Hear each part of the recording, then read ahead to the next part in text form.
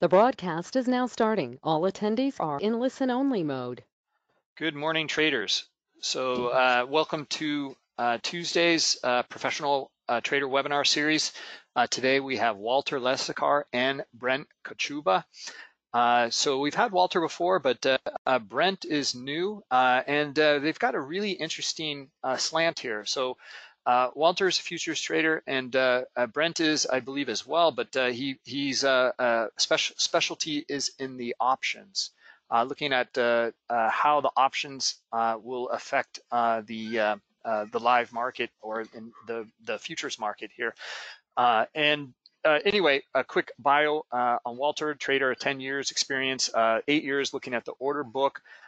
He's trading the ES, the CL, Treasuries, his life defines his trading. When he reaches his goals, he quits and goes and enjoys his life. He's a very passionate educator, as you guys probably know, of the order book and order flow based on Bookmap. Brent has been in equities and derivatives for almost 20 years now. He worked at B of A and Credit Suisse, both as equities broker and in algorithmic sales and trading. So he has a background in all of that. Then went on to institutional sales for Wolverine, representing electronic derivatives trading platform. And then currently, Brent is now trades proprietary strategies and runs spotgamma.com, which publishes various metrics on options data. So let me go through the risk disclaimer. I also want to show you another slide here of all the contact information for these guys if you want to reach out and contact them. So the risk disclaimer: trading futures, equities, and digital currencies involves substantial risk of loss and is not suitable for all investors. Past performance is not necessarily indicative of future results. All right, here's Walter's contact information and Brent's as well. Okay, now I'll put this into the chat periodically throughout the webinar, so you guys don't have to write all this down or anything. But yeah, because there's quite a bit of info here. Anyway, let me just turn it right over. I think Brent is going to go first, and he's going to talk about options here, and then Walter's going to come in second. Okay, Brent. So just there you go. You're all set. Part of this up here. Yes. Okay. Can you guys see my screen? Okay. Yes. Excellent. Thank you all for your time and for showing up today, and thanks for the opportunity to speak. So Walter and I have been working together to integrate some of my options data into Bookmap in the form of cloud notes, and he's been really helping me out, watching how futures levels respond to this options data that I collect. So the basis of what I do is I gather the open interest for the SPY and the SPX, all the options open interest, and I run options risk models that calculate where options hedgers may start to participate in the market and how they may participate in the market. And what you will see, and what we hope to show you today, is that the futures market, as it is obviously linked to the S&P 500, will react and pin or bounce off of or otherwise move along with many of these levels. So when we're going to talk about things, just to give you a sort of view of where we're going, there's two basic things I want to talk to you about today. One is this concept of total market gamma, and that is basically telling you how dealers are going to hedge, meaning are they going to trade with the market or against the market, and I'll show you why that's important. And then the second one are these ideas of call and put walls. Where are the open interest levels concentrated in the market, and where might dealers start to hedge, and or where might volatility change based on where open interest sits?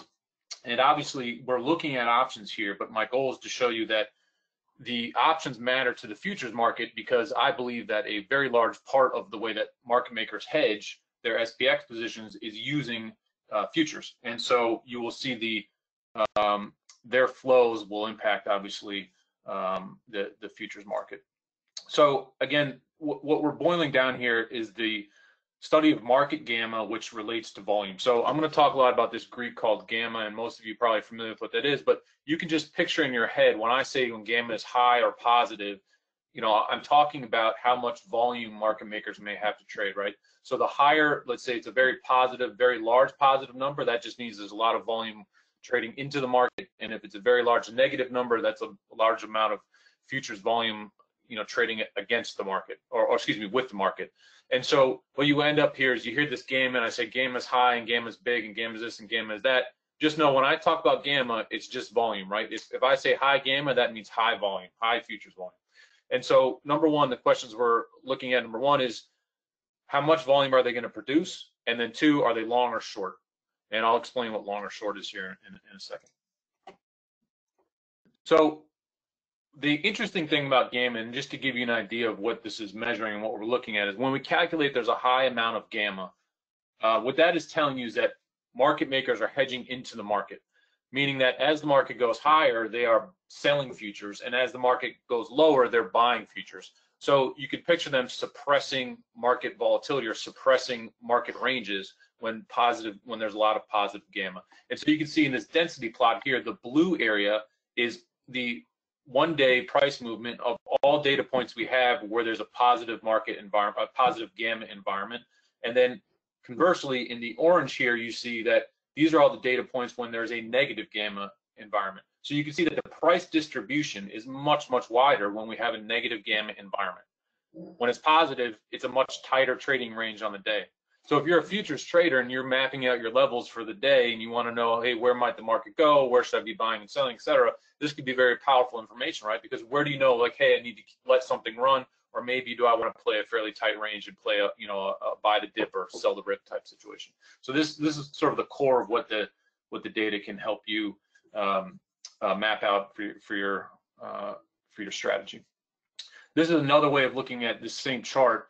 Each of these data points is so you have our gamma index here on the x-axis, and then the one-day forward return, meaning what does the market do tomorrow based on that data point. And you can see that when we have high positive gamma, it's a very tight trading range, and then as gamma gets more negative, you can see this trading range really expands and widens out. And so this flip point is something I'm talking about a lot about today. But you see this gamma flip point is a demarcation line, we'd say, between volatility and relative calm in the market. And you can see it's a very stark contrast based on how much market gamma we have.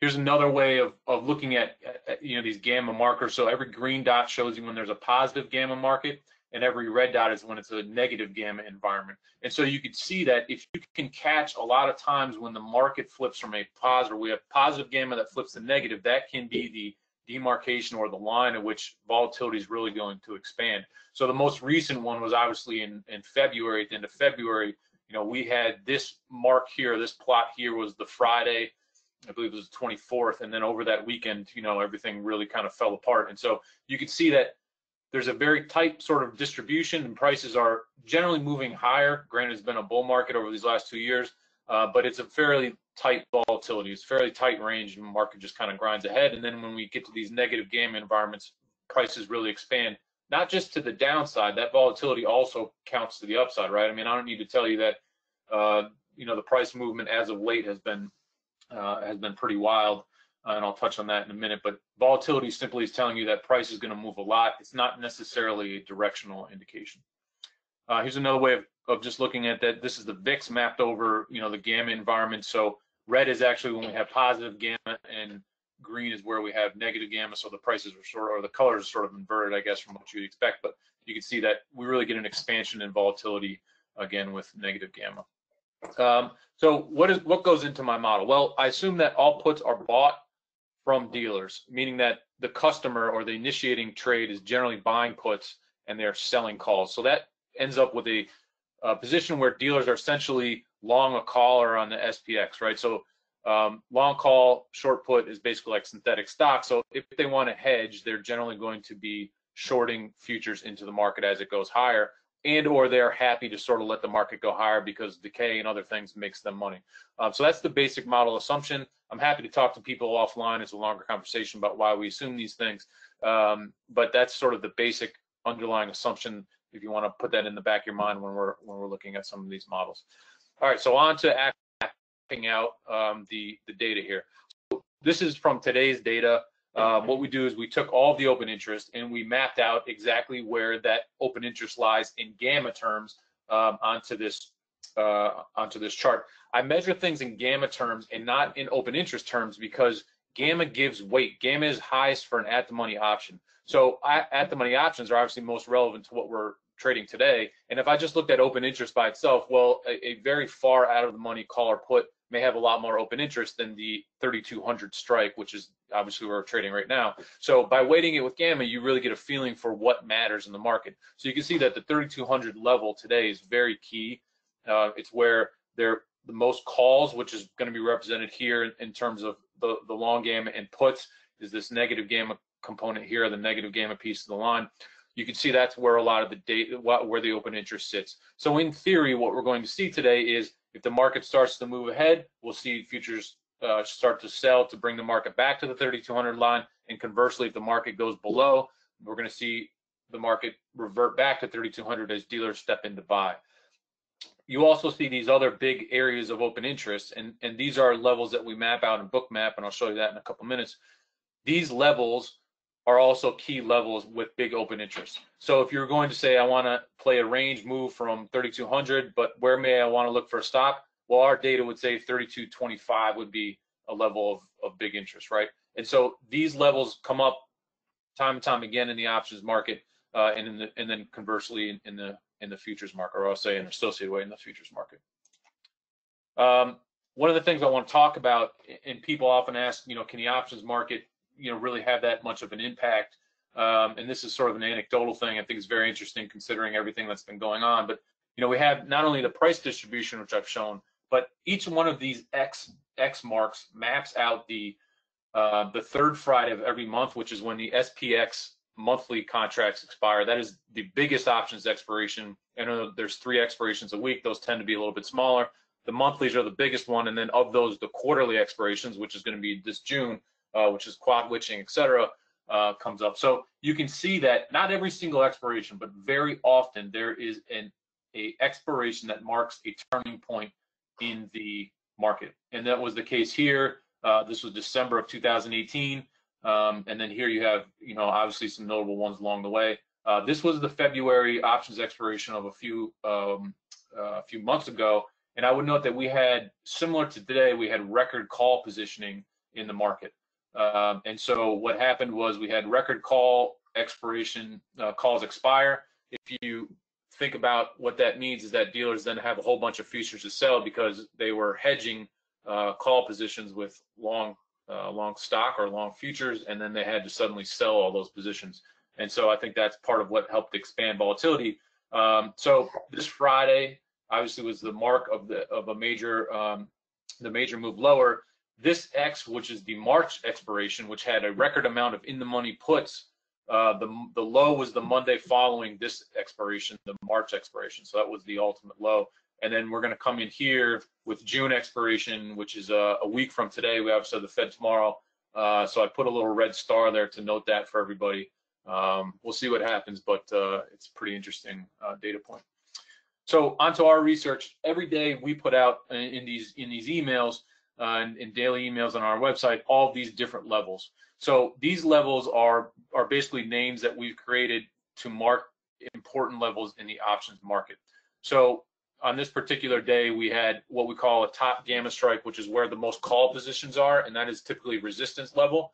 That was at 3,000, and then we have these other ideas of zero gamma and our vol trigger. So the zero gamma and vol trigger, I'm not going to differentiate those in the interest of time, but basically those are measures where gamma will flip from positive to negative, and those will often be support and resistance lines to play, and I'll show an example of that in a second. But by laying out all these different levels, you can get important information and sort of have an understanding of what the market makers may be doing for today. One of the interesting things to note about options market makers, and why I think it's so important, is that if you think about an average buyer, right? If a hedge fund comes in to buy some futures, or even a large prop shop or whatever, they have essentially like an exhaustive supply of money they can put in the market, right? They may maybe want to buy 100 futures if they're really big or whatever it may be, but they'll run out of money at some point, right? Well, if you think about what the market makers are doing, they're hedging something, and so they're constantly in and out of the market, and they're active or can be active all day long. So their volume is a little bit different from an average buyer or seller because they're constantly trafficking in the market in and out as options volumes trading all day. They need to adjust their positions, and so I believe they're a very large part of the market just on an individual trade basis, but that is also volume that continues throughout the day.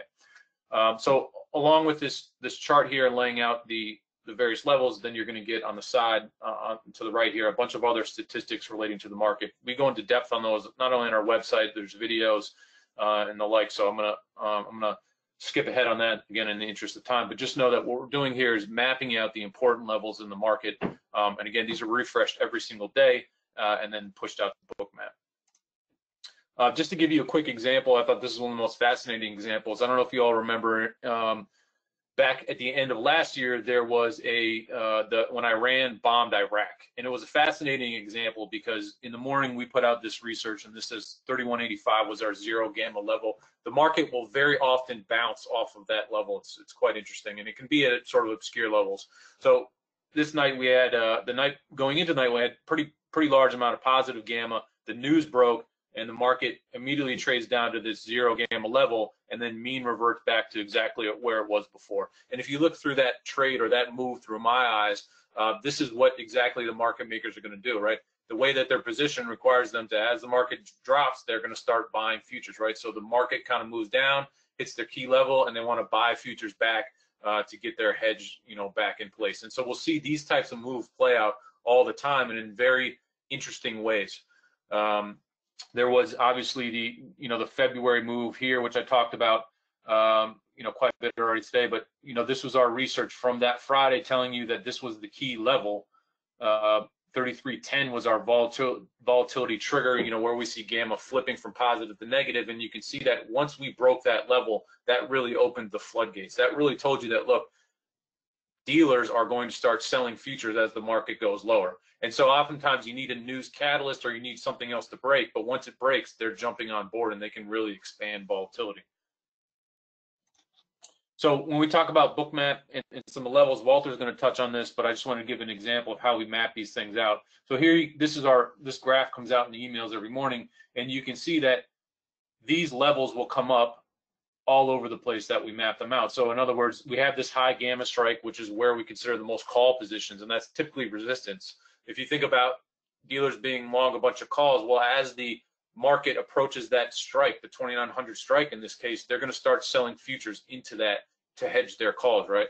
So that was why we view that as a major resistance point. Conversely, you see that the same day we traded down to this zero gamma level, and that seemed to really hold the market in and prove to be an important hedging level for the end of the day. So these levels, as they're mapped out, they're not always at big round numbers like 2900. They can be at some more obscure levels, but you'll see them come up again, time and time again. One of the other things, and I think Walter will touch on this a little bit more, is that we'll see, and as evidence of this, of the impact of options, you'll see that there's what I call persistent liquidity will show up at these levels. So many of you obviously are Bookmap users, and so you'll see these big bands of liquidity that will be pretty far away from the market. And a lot of times that liquidity lines up exactly with where our spot gamma levels are, as you can see here on the chart here at the right. And those are levels which dealers may need to hedge, right? If they know that the market's going to go up 1% and that equals where they need to sell it or buy a bunch of futures, well, why not just have some liquidity resting out there? As it's a hedge for them, they may not be as worried about presenting that liquidity or letting everybody know that's the price that they're at. Or they may also want to just draw people into that specific level because that's where they know they need to hedge. So you can see these these fingerprints or these related these options levels show up in the futures on a daily basis. So here's my quick contact. I know it was shown as well as the morning. In the interest of time, I know it was pretty quick and pretty brief. I'm going to move on to Walter and let him take it from there. And I think we're going to take some questions at the end. Thanks.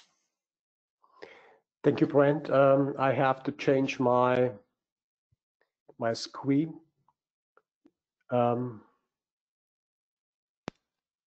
Okay.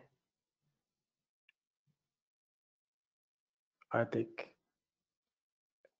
is that one. Can you see my screen? Yes. Okay, it's Bookmap. Okay, I don't see the control screen here, but anyway, good. Thank you very much, Bruce, and thank you, Brent. I'd like to complete Brent's presentation showing how I'm using spot gamma levels with just-in-time indicators in my daily trading. Spot gamma and Bookmap fits perfectly together, and I will try to show you how they fit together.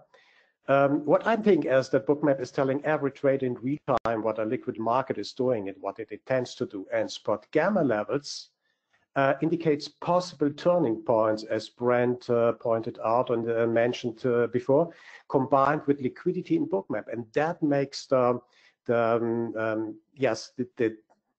this technique of spot gamma and Bookmap highly interesting. As it's not a secret to most of you who knows me is that I'm a fan of correlations in my courses as well, online seminar. I'm talking about correlations and how important they are. I'm firmly convinced that nothing works in isolation, even not markets. If this is true, then we must have a broader look if we want to be and stay profitable in our trading. Given you are trading ES futures, then the ES futures the only base where you hope to make money with. Did you ever consider to look for positively and negatively correlated markets for ES? Positively, when I'm talking about positively correlated markets for ES, I'm thinking about or talking about SPY, for example, or QQQ for NASDAQ. And negatively correlated markets like VIX or, excuse me, the volatility index, cash or futures. Last year we had the US dollar yen as a correlated market, which worked great last year. Treasuries as well, of course. Coming back to options and excuse me, spot gamma. This multi-billion influential industry out there are the hedge funds, of course. They need to hedge, and as Brent mentioned, and they are dependent on their positions. They must either buy back shares of futures or they must sell shares of futures. And that we can see every day or nearly every day in the ES future if you are trading ES future. They are not trading only few future contracts to money. Logically, they are moving millions by saying that they act according to their mathematical programs to hedge. As said before, if we want to be successful in trading, we should have a broader look on adjacent and correlated market. Come on here.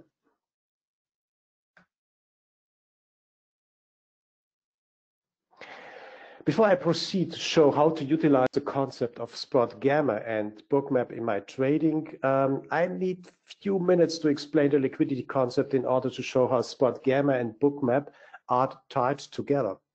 As a Bookmap user, we are interested to see where possible market turning points are. One of the concepts we have is to use liquidity as our guidance.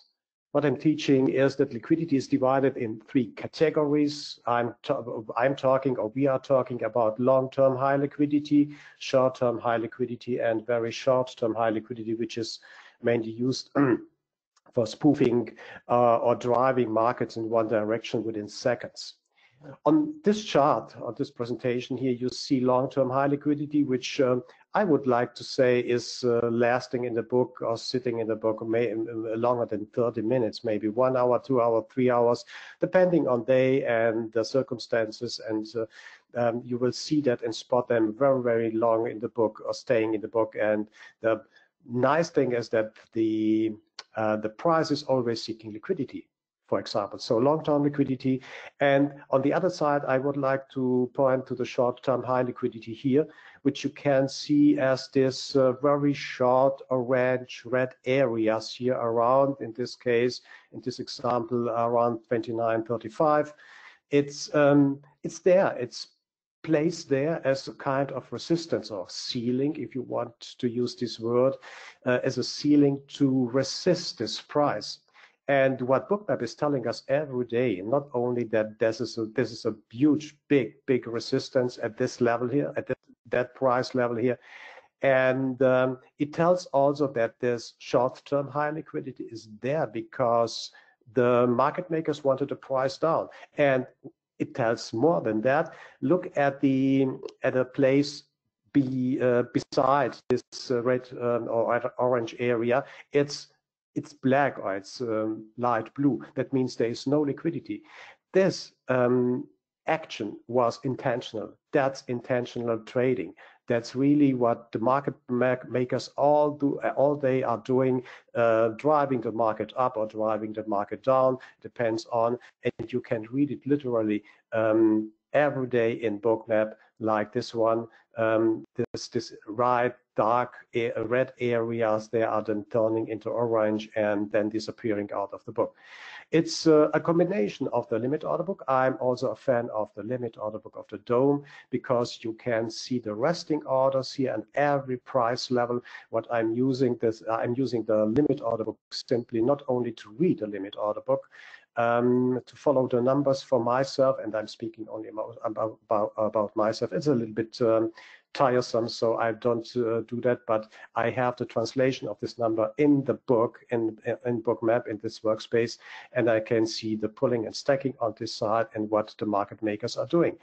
So this volume changes, the limit order book volume changes constantly, and the dynamic of liquidity can be understood without doubt. It's not a rocket science. Though for a beginner, there will be a lot of questions. For example, when is liquidity reliable? Which level of liquidity is reliable? Differences between resting liquidity in the book? What are the intentions of market makers? And there are a lot of questions around liquidity and discussions, of course, around liquidity. Coming back to correlations like options. As that, I would like to add what Brent mentioned before. Spot gamma for Bookmap is a great concept to attach or adopt the essence of option market to Bookmap. It combines option knowledge with visual support of limit and market volume, which is visualized in Bookmap.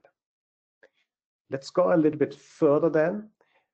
That's what you get from Spot Gamma if you subscribe to Spot Gamma, is the levels which are leaning on the SPX absolute gamma levels, which are presented or which are published every day, and you get this Spot Gamma levels automatically via cloud nodes in Bookmap.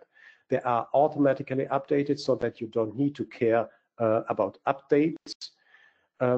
As mentioned before, I'm repeating myself, and that what Brent said is spot gamma levels represent levels calculated on the SPX and adopted adjusted to the ES future.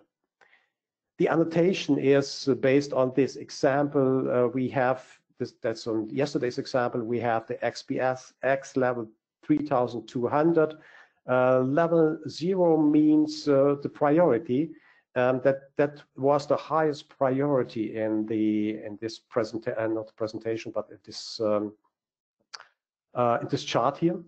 That means we dealt yesterday with the highest open interest level here at 3200. That means it was 3197 if I remember right, and the 6.0 means the call gamma is the actual call gamma plus put gamma. So far I understood, Brent, this is the, yes, let me say the subtraction between 8 or 9 and this number 4. That means we have 6 billion calls in the market, 6 billion more calls in the market than puts here at that point.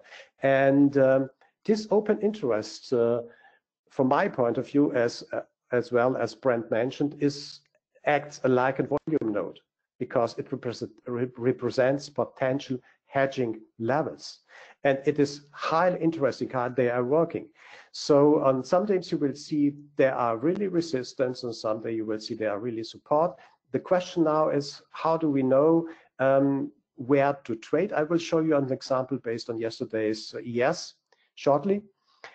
Additional levels of interest which are plotted in or marked in Bookmap are not only this SPX levels, the option open interest levels for Bookmap, which represent the potential hedging levels. It's also the volatility trigger, which indicates a possible shift from positive to negative. Then we have the zero gamma level, a highly interested level Brent mentioned it, he is a specialist of zero gamma, and we should have a very, very close look every day at zero gamma level to understand what type of market we have, mean reverting market or not a mean reverting market. And the zero gamma level is the level where positive gamma flips to negative gamma, and you will see an experience when the price comes to zero gamma, it acts often as support or resistance levels. And if it breaks to that level, it means a shift from mean reverting market to directional market, what also Brent depicted in his presentation. A new label, a new marker is the SPX-SPY combo. It's a combination of SPX and SPY gamma for the day, for the actual day. As said, and Brent is doing this every day. If something changes here, he is actually, or he dynamically also changes the marker or the levels for Bookmap, and you will get them via Cloud Notes automatically in your Bookmap. So let's have a look at yesterday's ES future example, how to determine a possible reversal in the market and what tools you have to do that. As first of all, you see the spot gamma levels, the SPX, SPY combo at 3208. It was actually at 3204, and then the SPX 32 level, the priority, the highest priority with the most open interest volume, was at around 3197. In my prep work, when I'm showing that in my room or on Twitter, I'm adding lines to all my levels. I'm watching to get a kind of let me say, trading map. I'm calling it trading map because it helps me to focus on important areas and to focus on this area and to see what happens around in this area or around this area. In this excuse me, in this example, we have following tools. By the way, all tools we are dealing with Bruce is showing you, or I'm showing you, are based on NBO data. That means market by order data. There is no smoothing, there is no averaging, whatever on these indicators. These are pure real-time market data. So on this chart tools, I'm using the spot gamma as mentioned, the TTW Market Volume Pro indicator. I will show you two additional functions of TTW Market Volume Pro, which shows every stop run what the market is doing here.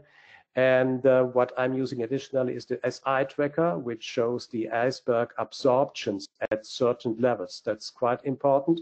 We have several absorptions, one on the pure liquidity, if volume hits liquidity, and then if there's no liquidity around, most of them are absorbed by icebergs or iceberg volume, which is not visible directly in the limit order book or in the DOM because it is attached to one order and they are firing completely until they absorb every volume which is coming in here at a certain level.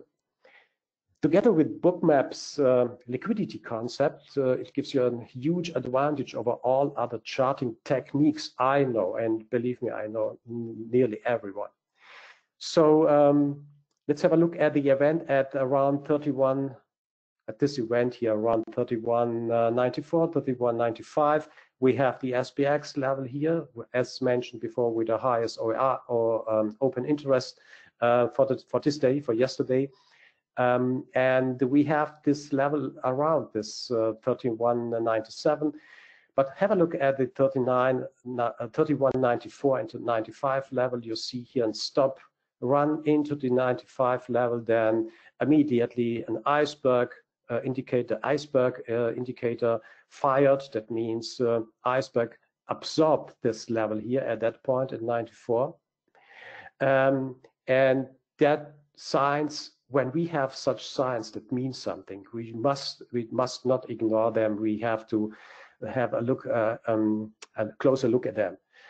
The point here is I would like to mention, if you're missing this information, that means if you don't have spot gamma, if you don't care about options, if you don't care about correlations, if you don't care about any other, let me say, indication, then this kind of volume, this kind of price action would be probably fooled you into a selling position. That means if you see that on a candle chart or any other chart you are using, it means it can fool you to sell it because you think, oh, okay, it's going down, it's rapidly going down.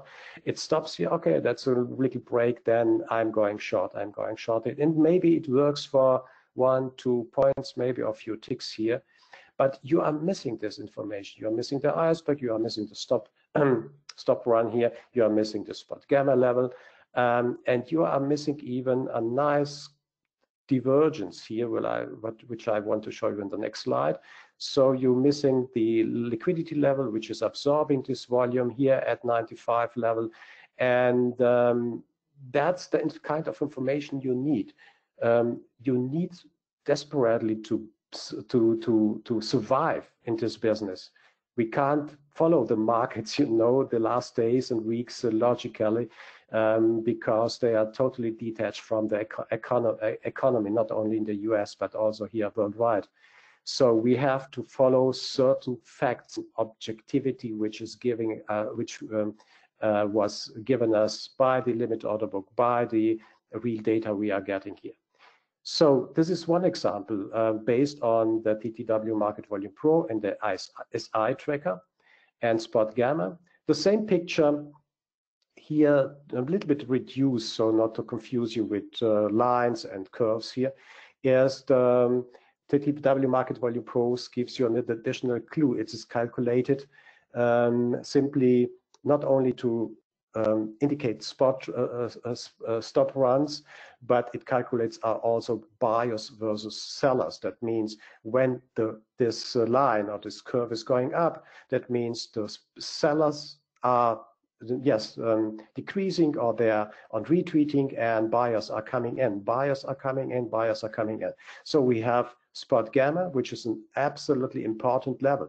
It's not said that the price is going to the tick to 31.97, but we need maybe additional tools to understand really what the price is doing around the spot gamma levels, and it indicates a nice absorption at this point here, 9:30 or maybe 9:28 my EST AM EST time. This was quite shortly after the open, and then we can see that the buyers stepped in, are stepping in, going in, and then when they break the zero line, or they're crossing, when they are crossing, excuse me, to break, but when they are crossing the zero line, so the buyers constantly came in and bought and have been buying here. And this liquidity, this short-term liquidity here I'm talked about before at 95 level, supported this move, and then they supported this move here and at 98, 99, and so on and so on. So what I want to say with these pictures is that we need objective information, not something artificial or based on data. Not enough reliable data, I would like to say that way. And when we have this kind of information, we can objectively we can understand what a market is doing, how important these levels are, what is the price doing around these levels, and then taking or executing or taking our position in trading. You can also see the imbalance between buyers and sellers here very, very clearly. So that red means sellers and green means buyers. There's a huge difference at this was the point at the stop run, which was also indicated by the iceberg. And every imbalance in the market must be rebalanced. That means this isn't a directional indication, together with spot gamma levels, with icebergs, with stop runs, shows clearly to buy this area instead following the crowd and be trapped in a selling position. And that's what, that was the result of yesterday's trading. Simply unbelievable. As well, you can see that the SPX SPY combo at 32.05 or 7, this area here, not clearly to see at this compressed and zoomed in picture, but you see it was clearly a support level for a long time, here. So that's really 1 to 3 hours here. It was a support level, and then they are jumped up to the 27, 23, 32, 30 level here at about this point here. And that's what we talked about in the previous slides, previous presentation, slides. This was that area where the market stopped, where it was absorbed, and when the buyers started to come into the market and drove the market up to the 30 levels. If you understand that and you was trading that, that means that it's a gain of 20 to 30 points, not 20 points, 25 points, whatever here. Okay, it's absolutely easy if you decide to use cloud nodes and to use spot gamma. It's absolutely easy to implement. You need maybe even a few seconds to do that. Bruce did an extremely great job. Every single function of Bookmap you can find on YouTube. Just follow the link here. Maybe, yes, Bruce, you can post this link also in the room. Just follow his instructional videos to set up cloud nodes. It's absolutely easy. Once you get the link, the URL from Brent, then you can place it into the cloud nodes download URL, and that's it. It will be automatically updated every day before the open, so you have time to build your own map. And I would like to motivate every one of you to have a build, to build your map, to have an overview of possible events along the day, along the trading day. It helps you to stay on the right side of the market. So try some information if you want. Yes, Brent mentioned spotgamma.com. There's a page, spotgamma bookmap levels. On his page, please visit that if you're interested to subscribe to his service. Then what I'm offering is ttwtrader.com. There are a lot of articles, posts around Bookmap and trading. Bookmap education you will find also on ttwtrader.com and shop. And if you are interested in the TTW Market Volume Pro indicator, it's on Bookmap's marketplace, marketplace.bookmap.com. product TTW Market Volume Pro. So that's all what I wanted to say. Thank you, Bruce, for the invitation, and we are open for questions if there are any. Okay, excellent. Thank you very much, guys. Really fascinating presentation. Let's open up the questions here. Right off the bat, Paul is asking for the presentation slides, Brent, and don't know if you're interested in handing those out or not. Okay, great. Actually, you know what? I think you can even here, just there's a handouts folder. You might be able to just drag and drop it right into that handouts folder. I'll try to do that now. Yeah, so then we can just save time on the emails and the back and forth on that. Let's see here. And let me, while we're doing that, let me put into the chat all of the, as well as that Cloud Notes video I'm going to add to the list. Yeah.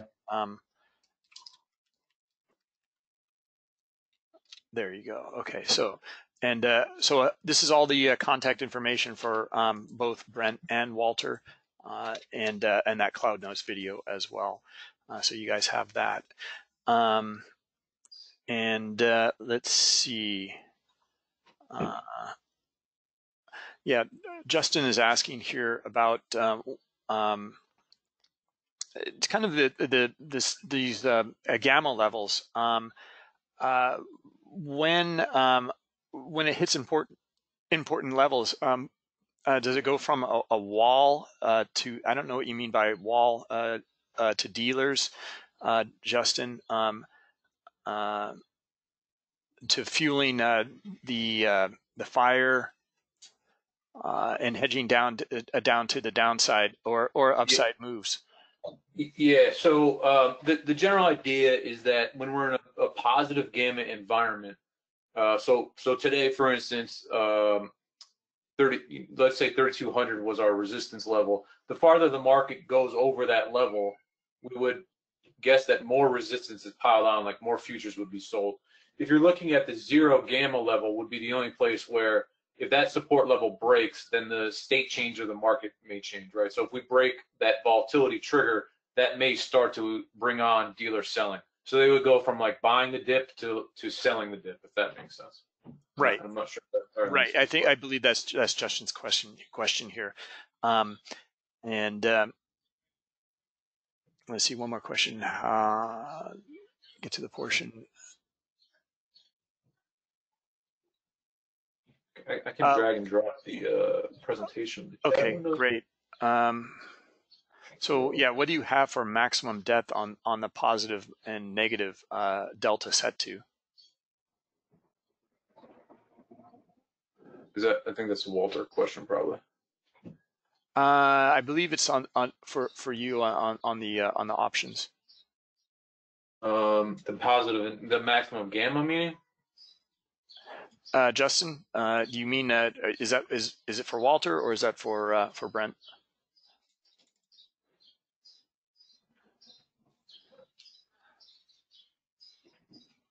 For Brent.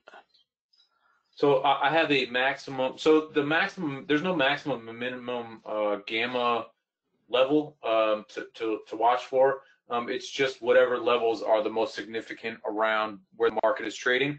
Obviously, when we get into like a 0 gamma type environment or a low gamma environment, the levels may have less options associated with them. And that is why, as you can see on Walter's screen, I do put a size notation there to let everybody know roughly how big the level is. Obviously, a bigger level should have more pull, right? Like 3,200 right now is the biggest level, so it should have more pull to it and should be a more significant level to watch.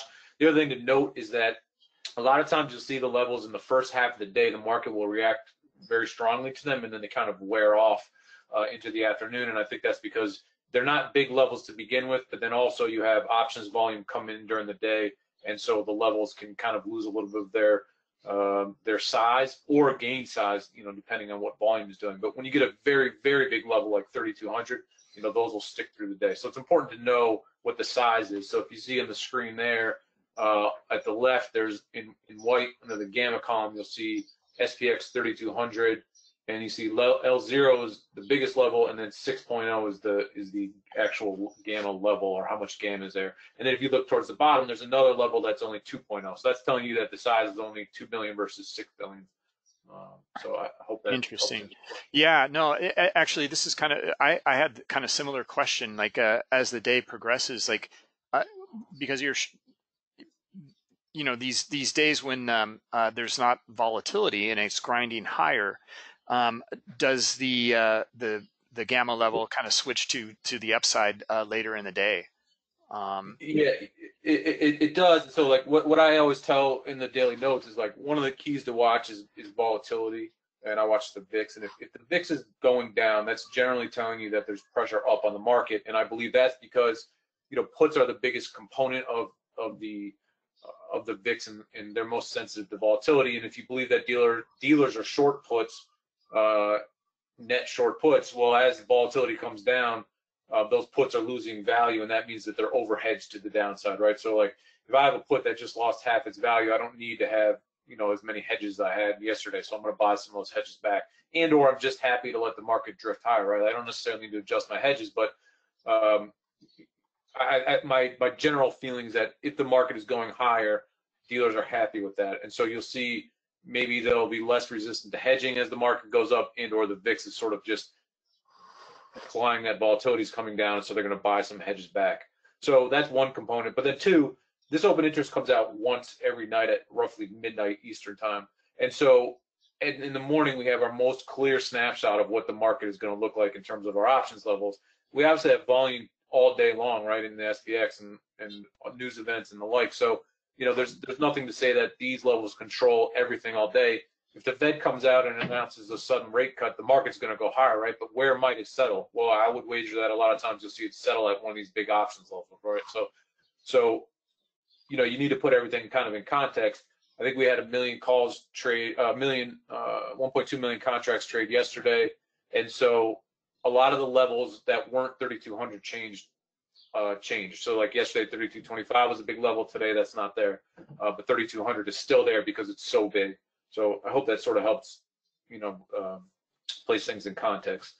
Yeah, definitely. I mean, because that it kind of like you know, kind of begs the question. It goes right back to it. Like, well, shouldn't that level always? Why would the price even start to drift higher and grind higher?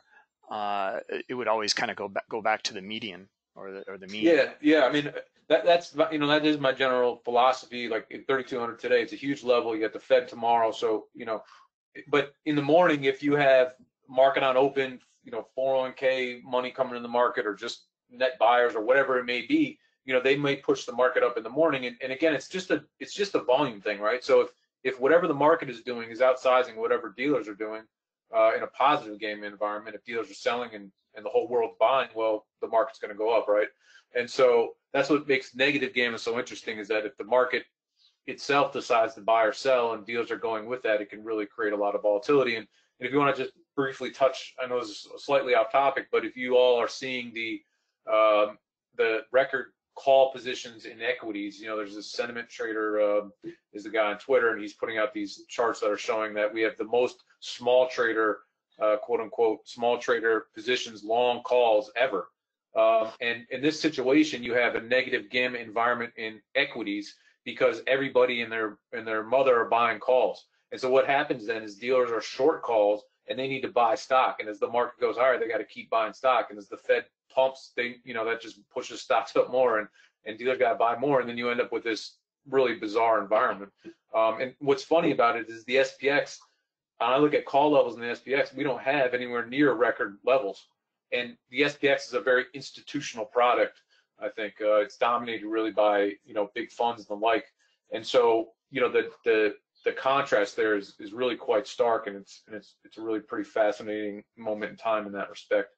So I know that's slightly off topic, but hopefully it helps. No, not at all. I mean, really, we're all talking about here is the auction, and this is directly related to it. We're knowing the specific players and their positions, and why it even starts to explain. It begins to explain this kind of strange market condition we're in right now. It's just, yeah, it's like you say, this is just fascinating stuff. So, all right, let me get to some more questions here as they continue to roll in. Let's see, Otis is talking about. Okay, Otis, I can help you with that about icebergs. No icebergs in DX feed unless they're heuristic or synthetic. They do not have the MBO data that we're looking for. Let's see. David says, Brent, great presentation. He's a micro trader, probably minority, as often guys tell me, comes back to the trading of the big guys. I have much more money. Politely and respectfully, are there any prompts? It's just hard to read this text here. Hold on. Are any promos now, or on like a Black Friday type of thing that you have for the Spot Gamma website? Oh, at the moment, I don't have any discounts. I mean, I think I offer it probably a little bit too low of a price, to be honest. But there is a 5-day trial, and so, you know, it's $25 a month. And I know times are tough for a lot of people, and it's hard to invest in new things. And so you get a 5-day trial. It's the full trial. And if this thing helps you trade, you know, I think hopefully you can make, you know, $25 back, you know, pretty quickly. You know, if your situation is different, you know, please just email me separately so you can work out. But in general, I don't offer any discounts on that price. Okay, excellent. Kendall is asking, what are the most important levels for you? So for me, it changes a little bit on a day-to-day basis. The size of the level, so the biggest the biggest level is the most important level. So obviously today that's 3,200. And the vol trigger, that flip level right now, just to give everyone an idea, is at 30.50. So it's very far below where the market is. And so 3,200 today is just really what I'm watching. And if I was trading, I personally would probably play mean reversion back to 3,200 for the day, mainly because the Fed is tomorrow, and there's a little bit of obviously uncertainty around that. So it's hard to believe that things really get cooking, especially with the pull of that level. So on a day-to-day basis, it changes a little bit, but that's why the levels are ranked in that, in Bookmap. So you can sort of see, what should really be key. Excellent. Yep. Excellent. Okay. So Will, yes, this will be uploaded as soon as it parses, etc. We will upload this to the YouTube channel. You can see yesterday's Scott Pulcini's is up there on our YouTube channel. Okay, under the Pro Trader webinar series channel there, or playlist. Let's see, Otis. Yeah. So DX feed, the TTW indicator will work with DX feed data. It's just the if you're looking for that stop iceberg tracker from Bookmap, that will only work with rhythmic data and CME futures.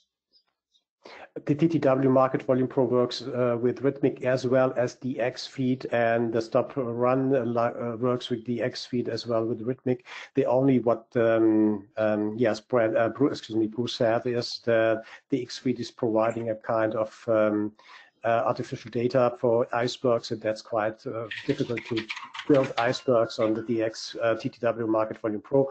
But anyway, TTW Market Volume Pro works with rhythmic as well. The X feed as well for the X feed on the base. It's currently is. Okay. Okay.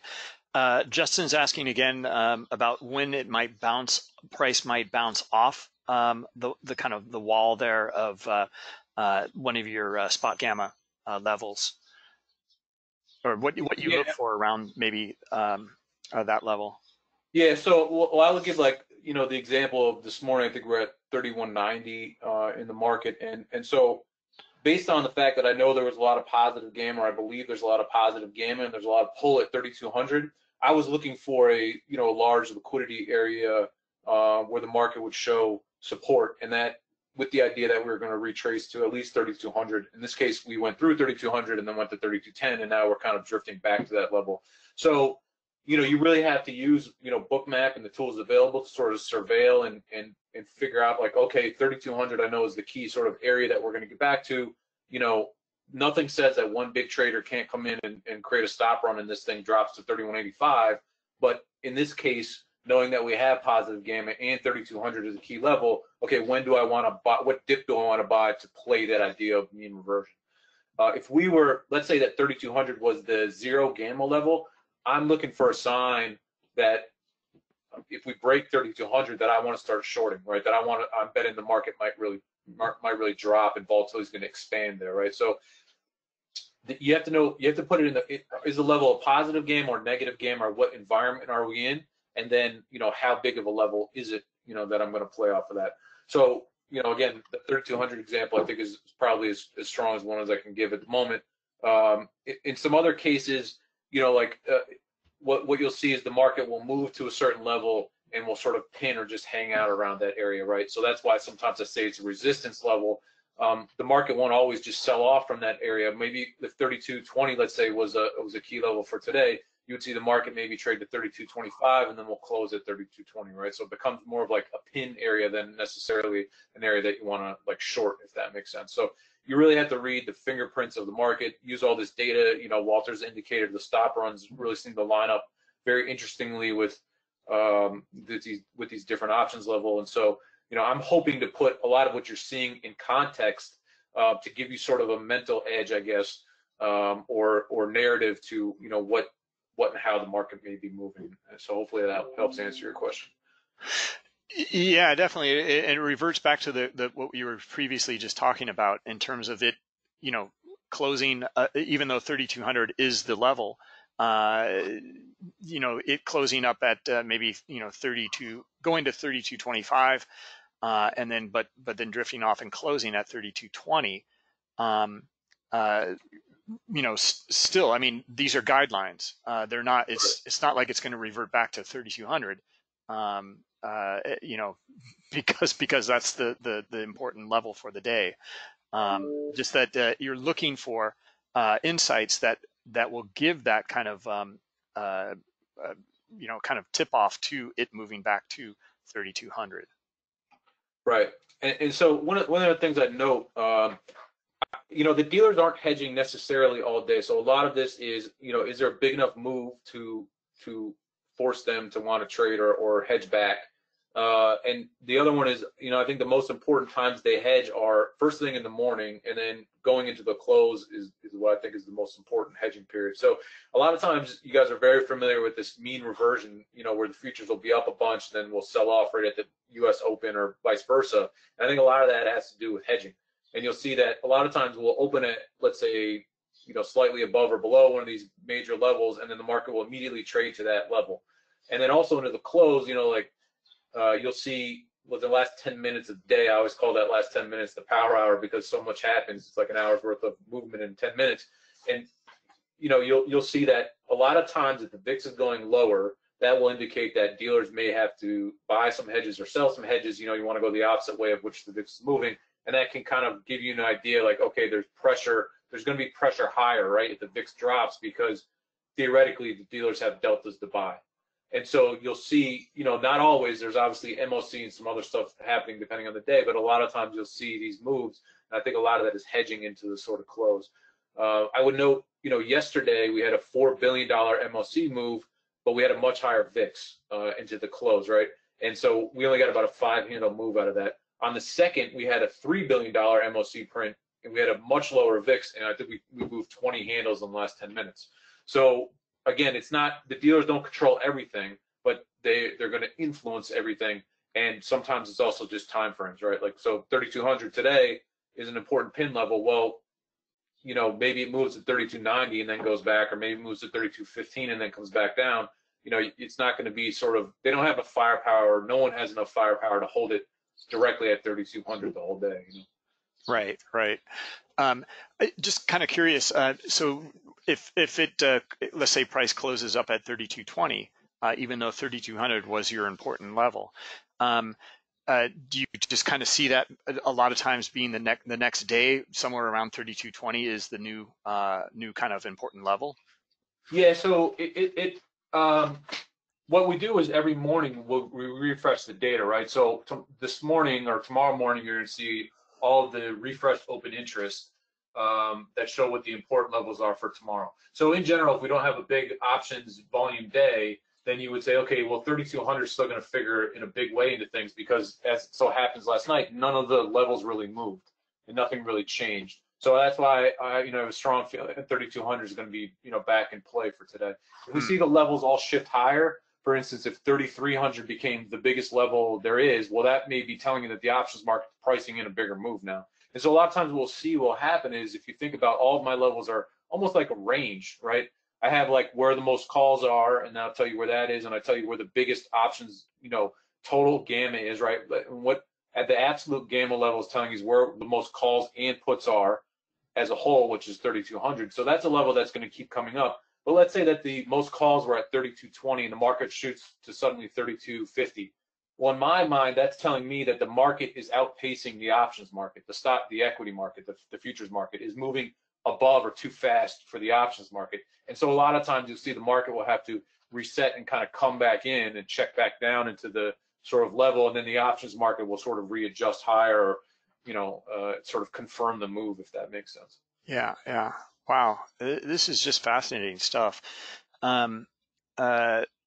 Okay, I hope that answers some questions along the way here, maybe for Justin and some others. Let's see. Yeah, these will be recorded, guys, and up on the YouTube channel soon. Bruce, I emailed you the presentation. I couldn't figure out how to upload it to a folder. You said something. Okay, so all right. I'll put that into the chat here, or the handout folder for you guys in just a second. But yeah, thank you, Brent. Let's see. One other thing to note, Walter, forgive me if I did, but I adjust the SPX levels for futures, and I just do it once a day, and I just sort of eyeball the SPX in the futures and offset it. So I think we're about 3 handle difference at the moment. So all of my levels are based on SPX options, but I do adjust them just in Bookmap, for the futures. Okay. Let's see. Yeah, so I mean, there must be just massive changes by the close, like you're saying, though. Yeah, it really depends on options volume. Someday, recently we've only had, say, 800,000 options a day, and that's, that's not much volume, right? Especially if it's taking place at a strike that, like, if volume is going off at 3,200 today, that's not necessarily going to tell you a whole lot, or that's not really going to help you predict much of a move, But if we had 3,250 being the highest volume on the day and the VIX is lower, well, then you can kind of glean that we're going to have some buy pressure, from that. So, my product unfortunately tells you sort of what's happening. It's a snapshot of this morning, and most of those levels should play through the day. But obviously there's a real-time component to this business, and so you kind of need to eyeball some of those other important factors as well. Right, understood. And another question here about like your positioning and risk management in the futures market. So, I mean, basically, like this allows you to really look for much bigger moves, I would imagine, and like 10 points or more, basically. Yeah, I would agree with that. I think I know one of the things I struggle with in my own personal trading is sort of just having the confidence to let sort of things run between levels, and so it can sometimes it can help, I think, with over trading. But the other thing is that if it's a negative gamma environment, you may get the confidence to say, okay, let's really let this thing run. I mean, I had some of the largest negative gamma readings I've seen, in March, and the market would move 100 points in a day, 100 handles multiple times in a day, right? And so as we get more positive, as the gamma grows higher, that means I want to scalp tighter price swings, right? I'm looking for tighter moves. And conversely, if we have sort of flat gamma, or we're relatively flat at the moment, 10, 20 handle swings, I don't think are that, as everyone has really seen, those are pretty common.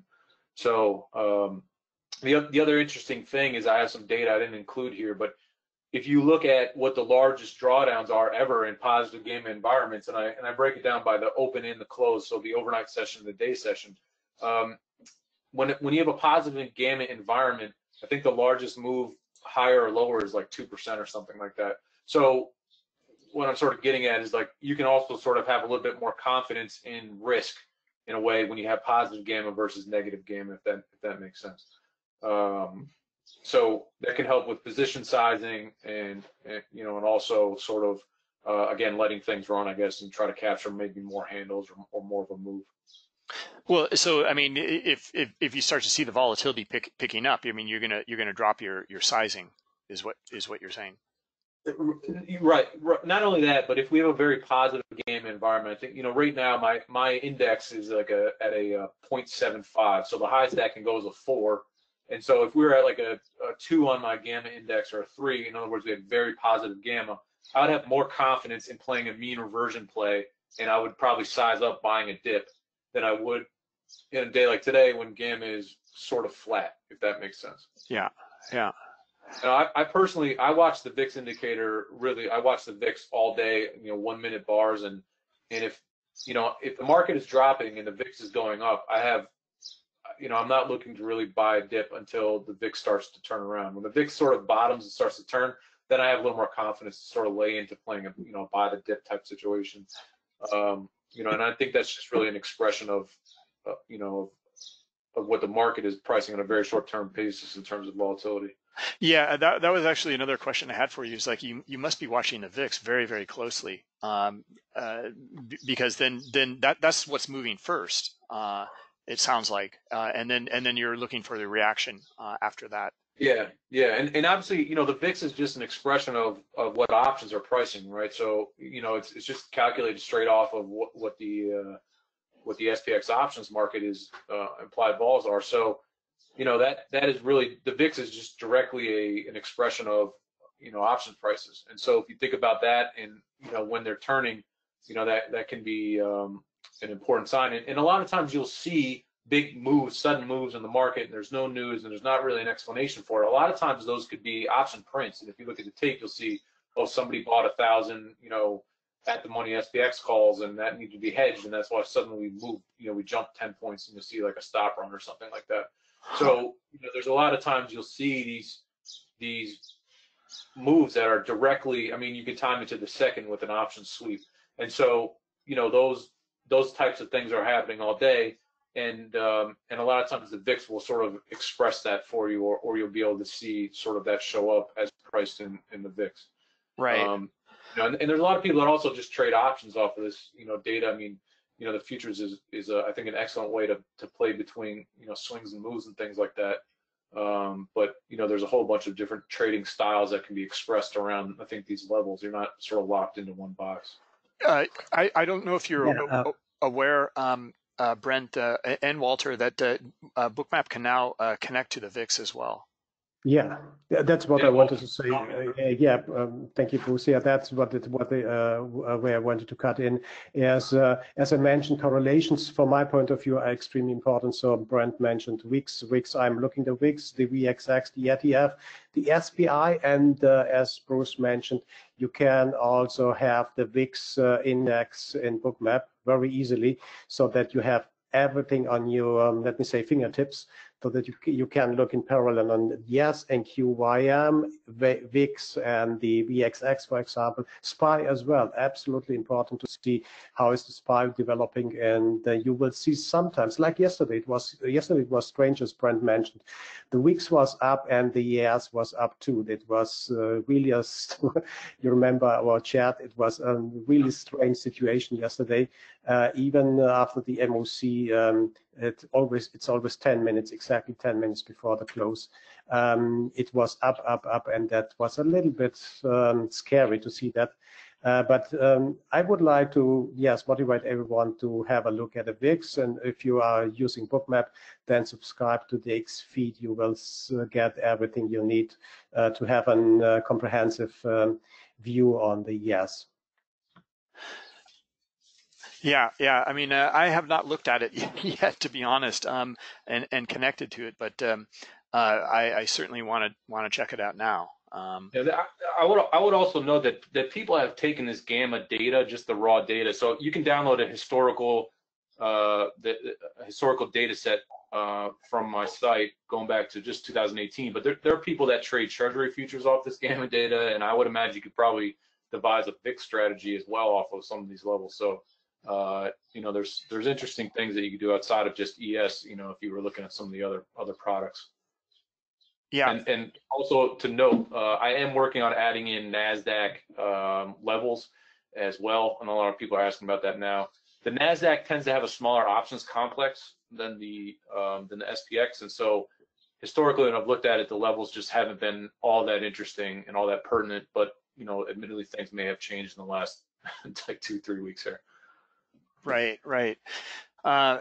Really, I mean, this has just been fascinating, guys. Like, really enjoying your presentation. David, others are saying it's the same thing here as well, and lots of compliments coming in for this presentation. Let's see, Philip is asking. Thank you. And then guys, feel free here. I'll put the date. I'll put all the information back here into the chat. Feel free to reach out to them directly if you have other questions, or if I didn't get to your questions here, you can reach out to them directly. Their data or their information is in the chat there, as well as thank you, Brent. I got the handout. I got the presentation slides. Yes. I put it into handout folders, guys. You can download it right there. Okay. And let's see. Philip is asking about pre-market open or before the open here. Are your spot gamma levels relevant as well? Today were some resistance at the L0, the level 0 spot gamma level. Yeah, so the overnight session's really interesting. I think that they, it's a 24-hour market, so market makers are required, I think, to sort of hedge bigger. I think they hedge bigger moves. They don't hedge maybe as consistently. The other thing is that the options market itself is not open until like 2 a.m. and there's very little volume trading there. So I think that they hedge big moves. If you remember that sort of Iran bombing example I brought up, I think they'll hedge big moves, but the effect is not quite the same. What's interesting is that, and I have some back data I should have put in this presentation, that I map out the expected moves for the market for the overnight session and the day session. And what's interesting is that for both the day session and overnight session, there's more volatility in the day session than the overnight session. So I don't know if all of you are familiar with that idea that the market makes most of its gains overnight.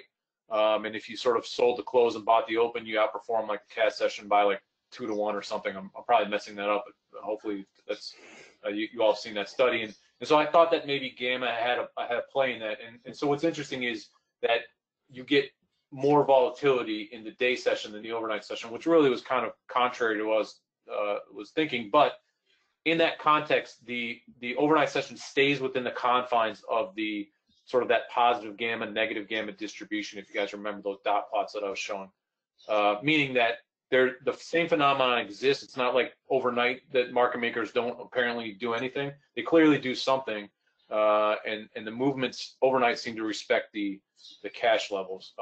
However, as far as will the market bounce rate at a certain level that I put in Bookmap, I have a little bit less confidence, particularly in some of the smaller levels, in an overnight session than I do during the day, just because I don't think the market makers are as active. Interesting. So obviously, I mean, you have a London session and other large players, but you're saying that the volatility in terms of the gamma is during the cash regular market hours compared to the overnight, but the overnight has bigger swings in the futures market.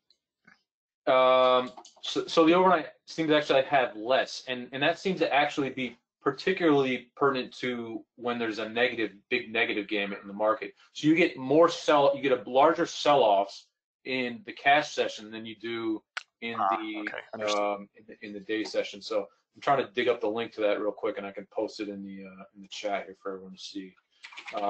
So the two sessions rhyme, and the other interesting thing is that when you if in terms of holding overnight risk, a lot of people I think get nervous and things like that, and if you look at the data, it actually I think can help you again with the position sizing and sort of maybe playing larger swings, because the statistics are on your side in terms of how big of a move to expect. If you're the type of guy that holds for multiple days or something like that. I mean, I guess that makes sense then as well. Like if it goes below the zero during the cash session, I mean that's going to be significant. Yeah, and not and not only that, when we're already below zero, if you sort of subscribe to this idea that when you have negative gamma, dealers are selling when the market goes lower, they're just expanding the price swings in that respect. And another thing, sort of think about this, and we didn't talk about this, but when the market is in control of calls, the way that people trade calls and trade around calls is fundamentally different. Maybe not today because it was whacked out world we're in, but in general, puts are much more sensitive to implied volatility, right? So you need to be more active with your put position than you would maybe with a call position, because the puts are so sensitive to implied vol. So if you have a bunch of puts right now and the market goes down 2-3%, you're probably going to roll those puts out. You're going to make some adjustment, right, if you hold those, because you know that even if the market just sort of settles down, implied vol will come down and you're not maximizing your profit or maximizing your hedge, right? Well, if the market goes up 2-3% against your calls, they're not going to be as sensitive. Like implied vol is going to come down, and so you're maybe more likely to hold those calls and see what plays out. Does that make sense? So yes, if the market drops and your puts go in the money, you're going to roll those puts down or close them, right? So when you do that, and everyone does that in mass, what that's doing is dealers who are short puts are suddenly now flat, right? Or they have less puts than they had before. So when they were short 1,000 futures, let's say, and a whole bunch of puts just got closed, well, maybe now they only need 800 futures, and so they're going to buy those back. So that concept of just what's going on right now? Are we in call? Are we embedded by calls right now, or are we embedded by puts? That the way that people are trading and moving around, with those put positions versus call positions, I think is a big reason there's so much change in volatility. If that makes sense. I mean, we have record long call positions right now in equities, right? And this is whether you want to say this is retail people and whatever else, someone's making a lot of money, right? Good for them. I calculated as of 2 days ago that 40% of the most concentrated equity positions are in the 619 expiration. So what that is telling you is that if we have all these guys long calls and theoretically those dealers are hedged with long stock, right? Because the dealers are short those calls. On 619, those positions are going to go away. So what's going to happen? You have theoretically guys, the dealers are short, the dealers are long a bunch of stock, and then maybe you won't need all those stock positions anymore, right? Now, the positions could get rolled out, people could start trading them slowly over time, whatever it may be. But my point is the same, that the last time we had record call positions was at the end of February. I don't think there's any coincidence that we saw record call positions and then those expire and then the market, drops. Now maybe it's you had coronavirus and some China headlines and whatever over that weekend, so you have the right setup and the market sort of gets some bad news, and bad news suddenly really matters, right? And the market tanks. But so you had a catalyst in this perfect setup, and you sort of have a very interesting, this is sort of mirroring that same situation. Right? Yeah, but I mean, the point is well taken, and there's definitely something to it, because the coronavirus news had been out for quite a while, but the market did not move. In fact, it continued to grind higher. Right. It wasn't until like what you're noticing here in that star on your chart. Yeah. And I would note something else. I mean, this whole market climate, I mean, yes, we have massive, Fed stimulus, and I'm not an economist, and I'm not even going to, pretend to understand that whole world. But I would just note that, we have this rampant call buying, and riots don't matter, and coronavirus infections don't matter, and bad China news comes back out, still doesn't matter. All these sort of things are not even stopping the market from going up. We're up 10% since the last options expiration. News seems to matter more in negative gaming environments, and so I just find that fact very interesting. I mean, make of it what you sort of will. Yeah. Well, we'll be looking for that date with the quad witching, and I guess we'll find out. Yeah. I think I put the link to that. Did it go there? I just put a link in the screenshot to the overnight versus day charts, so everyone who's interested can pop over and take a look. Okay. Where did you put it? In the chat. Okay. I think maybe it went to me here. Oh, okay. So make sure it says to all entire audience, and then send it. Okay, I think I did. All right, there we go. Huh. Okay. Yeah, I still do not see it in there. Okay. Yeah. Now there, I think that's it. Yeah, got it. Excellent. Okay, one other question. I was just curious, Brent, about any sort of like studies or correlations between the options on close versus the overnight session after. I'm sorry. Say that question again. Options on close. Yeah. So like at 4 o'clock. Yeah. And then the following overnight session. Yeah. And the relationship there. Yeah. I think that link I just sort of sent you, I think sort of is my most detailed study of sort of what the correlation and what the link is there. And the two sessions, the overnight session seems to really still respect sort of the gamma price distribution, I guess is sort of what I'd say. And so, you have other players, I think, step in, Asia and the like that have other axes to grind, so to speak, but a big enough move will still be met, I think, by dealers having to get certain things done. I mean, they need to hedge. It's a 24-hour business. And so, I think that's why we see the overnight session stay within the confines of the expected, price distributions. But in terms of, I have more confidence in the cash session because the options markets are open. And that actually sort of leads to an interesting point. I talked about that Iran bombing and why the market bounced at zero gamma.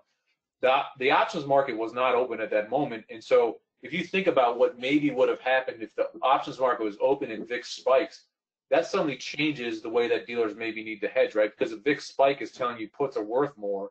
And so if I'm short puts, I need a bigger hedge, right? I need to adjust how it is I'm going to operate because those options are suddenly going in my face. So that could be one reason that there's more volatility in the day session because you have the active VIX versus, a lot of that overnight session, may not be the same thing. Granted, the options market does open at 2 in the morning, but it's sort of an interesting concept that I've been studying. I had one more question for you regarding Bookmap in the order flow. I've had this, I personally have not looked at options. Just been so busy with so many different things at Bookmap, but it just seems to me that you can just scoop up some incredible prices, like when the implied volatility expands. Let's say price is dropping, very quickly, but into high levels of liquidity, and you can see that they're staying in the book and absorbing. Have you found any sort of like trading strategies from that? In Bookmap, using Bookmap. Yes. Yeah. So the biggest strategies I'm looking for are, I have this narrative, and I think this is what you're asking is, this narrative of what I think the market should do based on, being a positive gamma or negative gamma environment, and then, what are those levels that are laid out for me, in Bookmap, as you see, the spot gamma levels on that screen. And so, the convergence of those things, and again, Walter's stop run and delta indicators and the TTW indicators have been very helpful because I have a belief that the market's going to turn. As you know, in this business, it's kind of horseshoes and hand grenades, right? Like you want to try to get close with a lot of these levels, but it can be tough to pick the exact bottom or the exact top, right? And so I'm looking for the change in market tenor around my levels that sort of fit my narrative, and then then I know that I can take a shot, if that makes sense. So the visualization of the liquidity, how the market's actually reacting at a level, does it confirm what it is that I think is supposed to happen, right? Do I think it's supposed to be a buy the dip, sell the rip market? Does that look like what's happening right now? Understood. Do we get a stop run into a level that I know is a big options level, and there should be support there, and then I can play that mean reversion. So what Bookmap has really done is allowed me sort of to confirm beliefs or watch levels that I think matter, and then I know that I can make plays off of those levels because Bookmap is actually giving me the actual words to the story. Like I know the story in my head, but Bookmap is telling me, okay, here's like chapter 1. This is exactly when you can start. That makes sense. Yeah, no, absolutely. That's why this has been just such a I think powerful presentation of understanding the bigger picture here with these spot gamma levels, and then Walter looking at the order flow to support that bigger picture and those levels. Yeah. So like for instance, right now, if you look at in my Bookmap, I have a big yellow bar at 32.20 is sort of this yellow area, and so we have this combined profile indicator which Walter was talking about, and that we have 32.24 in SPX, so you have to adjust that a few points for futures, right? Few points down. That's a very big gamma. There's a lot of positive gamma at that level, which means there's a big call position sitting there. And so I always find it fascinating, like why would 32.20 have this liquidity posted out there? I don't. These things seem to correlate all the time. It's quite interesting. Yeah. Okay. Well, I think we've gotten through all the questions here, and really just want to extend thanks to both of you. This has been really fascinating and enlightening presentation. Thank you. Thank you very much. Yeah. Yeah. Okay. Well, guys, thank you. And we'll have the recording up soon. And I'll send you, Brent and Walter, the link as soon as I get it as well. Great. Thank you. Thank you, Bruce. Thank you, Brent. Yeah, thanks for your time too, Walter, and hope to hear from everybody soon. Okay. Yeah. All right, guys. Yeah. Take care. Bye-bye. Okay. Bye-bye.